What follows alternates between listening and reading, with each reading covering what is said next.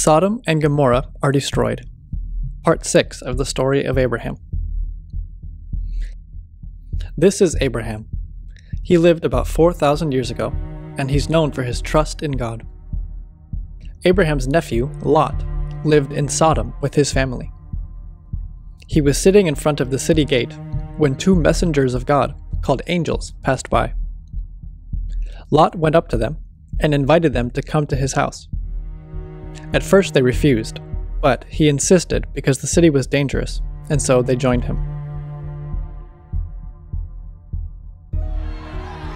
When they arrived at his house, the people of Sodom started gathering in front of the house, shouting, "Lot, give us your guests. We want to rape them."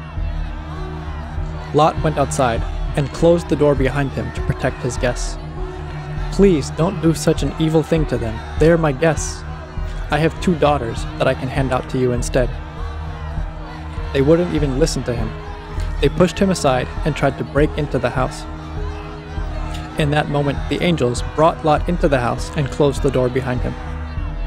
And the men outside became blind so that they couldn't hurt anyone anymore. "Take your family and leave this city," the angels urged Lot.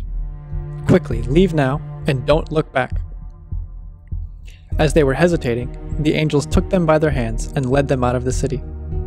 "Run, don't turn around," they told them. As they were running away, fire fell from the sky and destroyed the 2 cities. Lot's wife turned around to watch, and in that moment, she was turned into salt. Sometime later, Abraham looked down on Sodom and Gomorrah from a hill. Both cities were completely demolished. Only a pile of smoke was coming from the place where they had been. The only survivors of this catastrophe were Lot and his 2 daughters.